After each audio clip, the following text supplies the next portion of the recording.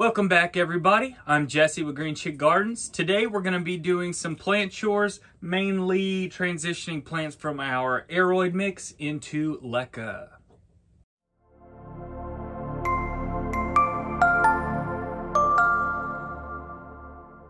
Okay, so if you've been following our channel, we have transitioned quite a few plants into Leca. I've been watching them grow for the past 3 weeks or so, maybe almost a month. And I've had very good success rate. I've checked a couple roots and saw a little bit of root rot in some, but I've just pulled that off as I've shown.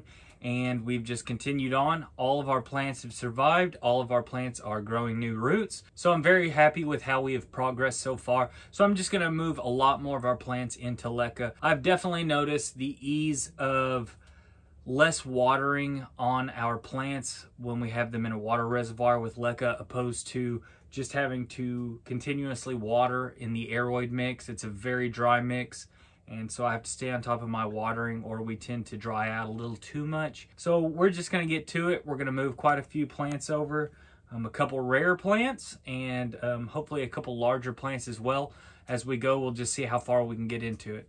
Let's go. All right, so the first plant we're gonna do is a Philodendron Orlando. This is a beautiful plant. It's very young. I have talked about this in a couple past episodes. I have another cutting from a Philodendron Orlando that I have in fluval stratum right now to see how that works with root development. This one, however, has stalled out. It's been stuck at about these 3 leaves for the past month or so. We're going to move all of our stuff over to Leca anyway, so let's just dive in, see what these roots look like, and move it on over.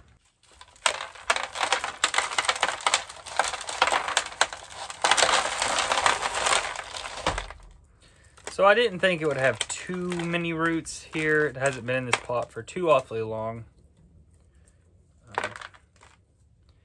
And honestly, that's about as to be, basically what I expected. There's no really rotten roots or anything that I'm seeing, so I'm happy about that. But I'm just going to clean this guy off, and we're going to pot him up into our Leca and see if that'll help reboot him and get to growing again. All right, so we're just going to take our wick and get it in our pot here.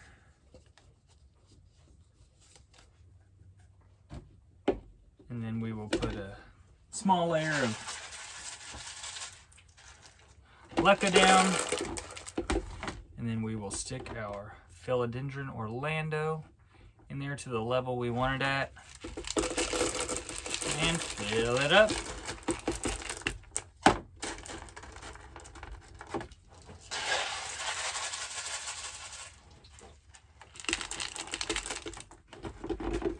All right, pretty simple, and that's our Philodendron Orlando. We'll hope that one will kind of get this thing back to growing a little quicker again. And we'll set it to the side and we'll get to the next one. So this next one is another one that seems to have stalled out on me. This is the caramel marble that I have, and it's a very beautiful caramel marble with great variegation on quite a few of the leaves. And it was growing, rather well for a bit, and we have just, pretty much stalled out on this newest leaf again, slowed down. One thing I've noticed with the caramel marble is these have much finer roots than most of the other philodendrons I've dealt with, and just something I've noticed. So we're going to take this out of the aeroid mix and we're going to put it in Leca as well.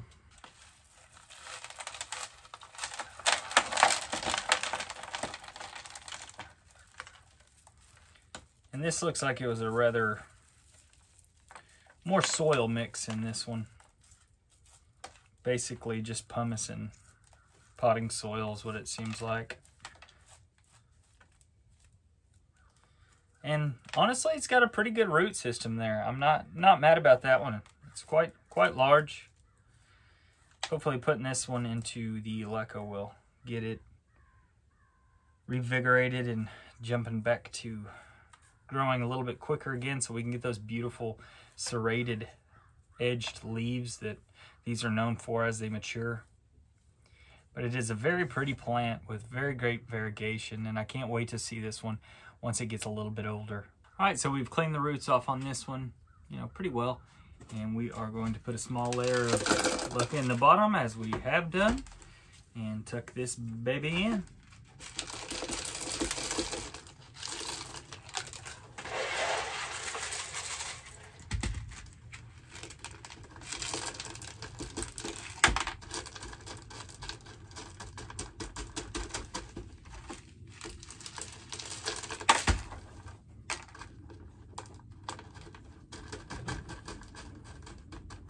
All right, so there's the caramel marble all potted up. I still need to put water into the reservoir. Other than that, it'll be good to go. This is one of the plants I'm most excited to see mature because I want to see those beautiful leaves as they start to mature, and they'll just look completely different than these right here. As long as we have this just gorgeous variegation going on though, I mean, I think this one's gonna be fine. So we're gonna set this one aside and let it keep doing its thing. So the next one we're gonna do here is a beautiful Monstera albo. This is one of my favorite albos that I have. It has just stunning leaves. I think they're very, very beautifully colored. This one is getting on up there. It's putting on a new leaf right here as well, you can see. And so I'm gonna put this one into a bit of a larger pot, and hopefully that will help to encourage it to grow even a little bit quicker so we can really size this one up. Preferably, I'd like to put this one in my house once the time comes, once I get it a little bit larger, and once I've taught Nora not to chew on plants. So we're gonna put this one in a bigger pot and see what the roots look like on this.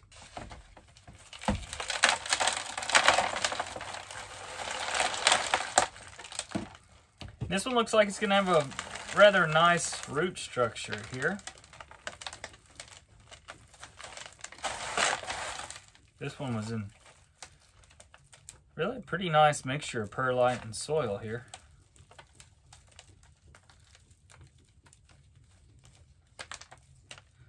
But quite a large amount of roots there. And we even have another root starting to grow here on the other side.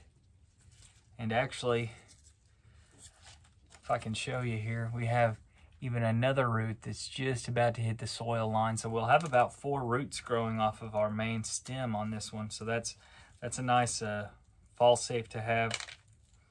So I'm gonna clean these roots out, and then we'll pot this thing up into a larger pot with Leca. So I've cleaned the roots off on the elbow here about as good as I'm going to. These roots are very intertwined, and I didn't want to run the risk of breaking off too many roots. So we are going to pot this one in Leca and make sure to keep an eye on it and come back every 3 or 4 days and just kind of inspect it and see if we have any root rot. If so, we'll take that out and then just keep our eye on it, and I think we'll be fine. So we're gonna put this one in a pretty green pot right here, and I think that'll look pretty. A little bit oversized, and I know that, but I want it to try and start putting on as much growth as I can as quickly as it can.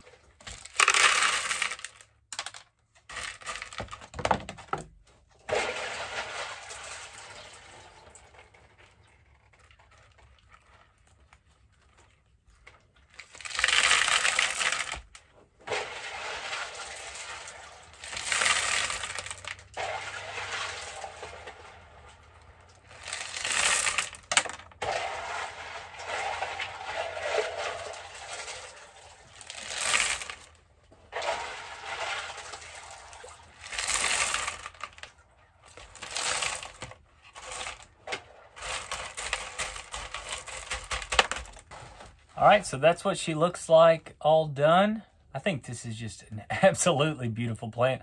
Staring at it on the screen, actually, I'm just sitting here watching it. It's so beautiful and eye-popping. I love the Monstera albo. I know that's obviously pretty much everybody's Monstera of choice, but man, I mean, for good reason. These are just beautiful plants, and they really catch your attention. All right, next up, we are going to do what has become one of my favorite philodendrons, and it is the Philodendron Green Congo Nuclear. This is just a stunning plant. On the back, you can see it's got a little bit of a pink, like peachy colored underside there. But boy, is it just a beautiful plant. And these newest leaves, when they come out, let's see, that one's the newest leaf. I mean, just super eye-popping. And let's see, this was the leaf before that. And that's just an awesome looking leaf. And this one has just became my favorite as more and more leaves have come out. It's just been awesome. And so we want to put this one in Leca. I just have a good feeling that this thing will just take off in Leca. It has a kind of coarser roots from what I can tell, and I think that's a good type of root for Leca. And this one has not been bad. It has grown, you know, relatively fine, but I just have a strong feeling that Leca and a little bit more nutrients, which we will use with our nutrient solution we made, will just really just get this thing growing. And I mean, it'll size up in no time, and this will just be an absolutely show-stopping plant. All right, so let's see what the roots look like on this one. Uh-oh, we have a whole ant colony in here. See if I can show you.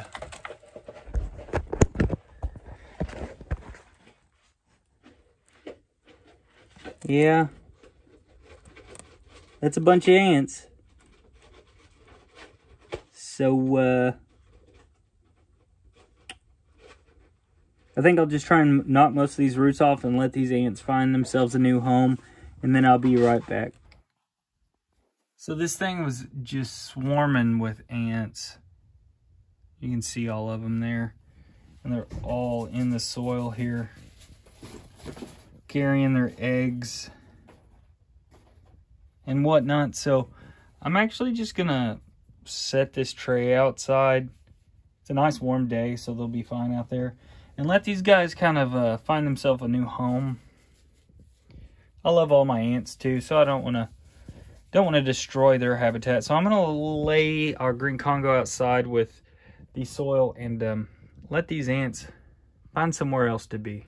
Okay, so wasn't expecting that. But while the ants go do their thing, we are going to keep repotting. We have our Monstera aria, and this is the top cutting from the plant I had.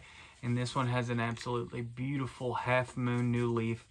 And this one is in a rather small pot compared to most of my others. This one is one of the ones that has dried out a little bit more than I would prefer it to. So I think it'll be a good idea to move this one over to Leca so that we keep that moisture level a little bit more stable.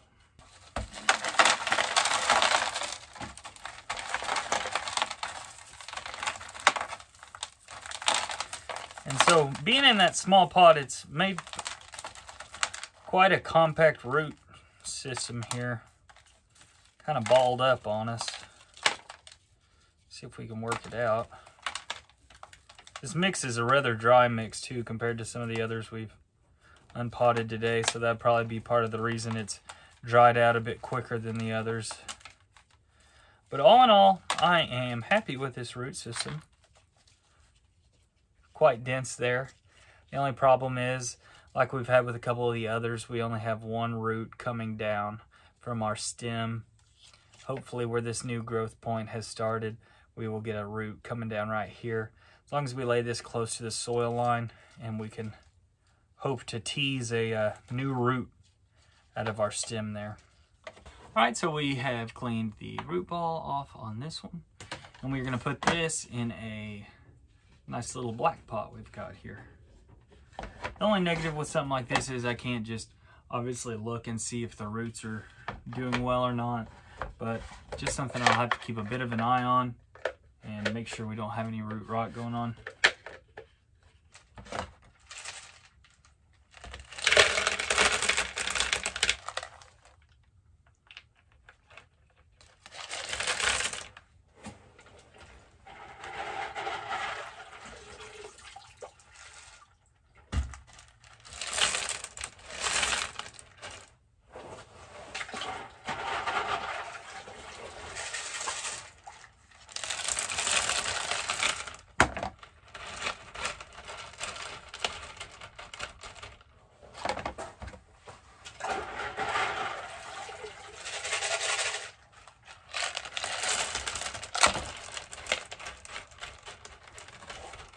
All right, so I'm all done with this one, and I've made sure to kind of lean this one back to where I believe the next root will be coming out of the stem about right here. So it's close to the soil surface there, and that way we can hurry and get that one into the soil and start to grow as a real root as well. That way we have our fallback root in case one of the two roots rot, then we have another one that can keep providing energy and keep this thing going. So this is the Monstera aurea, beautiful plant. Some people don't like aureas as much as other Monsteras, and I know that the browning on the lighter area can be a problem for some, and I have noticed that as well. But if you have a beautiful plant, a healthy plant, they are a very stunning plant as well, and one that you should definitely have in your collection. All right, so we're back with the green Congo. I got most of the ants out of here and cleaned off the roots a good bit. There's still a little of them crawling around, but I promise that no ants were harmed in the making of this video, or at least to my knowledge. So we're gonna use another black pot for this green Congo. I think it'll look good, the yellow, electric yellow there with that black. Just trying to figure out what size pot I want to use. I have one that's a little larger here.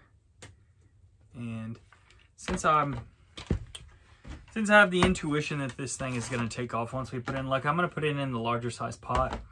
That way we can leave it in there for a bit longer before we have to pot it up again.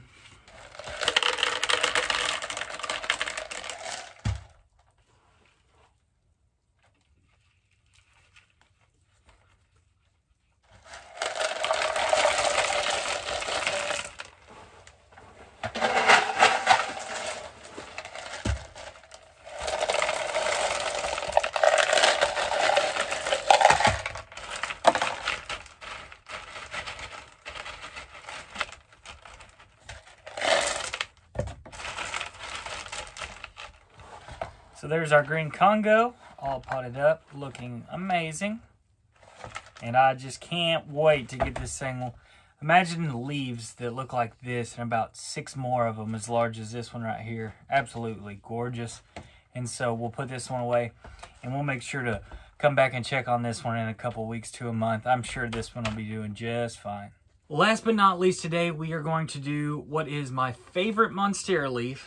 This one right here. On this beautiful Monstera mint. It has a new leaf about to shoot out right there. This is the favorite leaf I have on any Monstera in my collection. And I can't wait to see what this one looks like, if it's similar at all. That is the first leaf we had there, which is also just absolutely gorgeous. Mint Monstera. I love the mint Monstera. I have 4 or 5 of them in my collection. This one is the best one that I have so far. I think it has great potential in the future as a mature specimen, especially if we can get leaves that are this color throughout this thing. It will be probably the centerpiece of my house at some point. So we're going to pot this one into Leca as well. So we just got to start this and get it over with. She's been doing fine in here, but we're transferring everything to Leca just to make things, just to streamline things a bit. And so it's going to have to be done sooner or later, and we might as well just get to it and get this show on the road.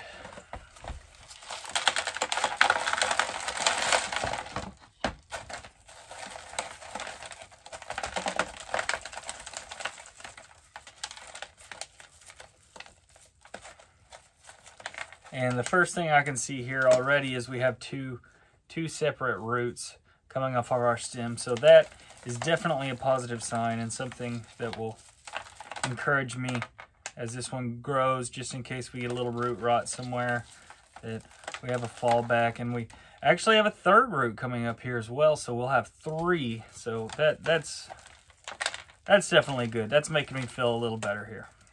So I'm going to clean this thing off, and then we'll pot this one up into Leca.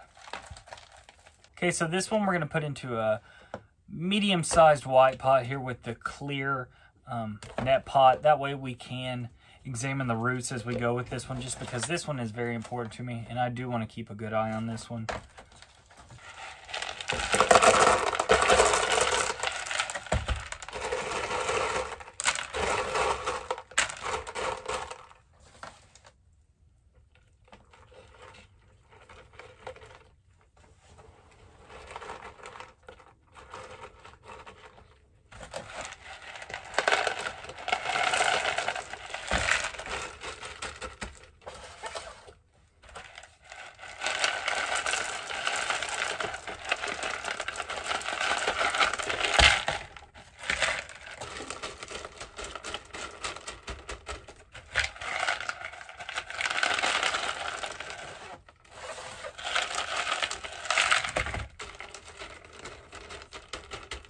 So there is our mint Monstera into its new pot. Look at those beautiful leaves.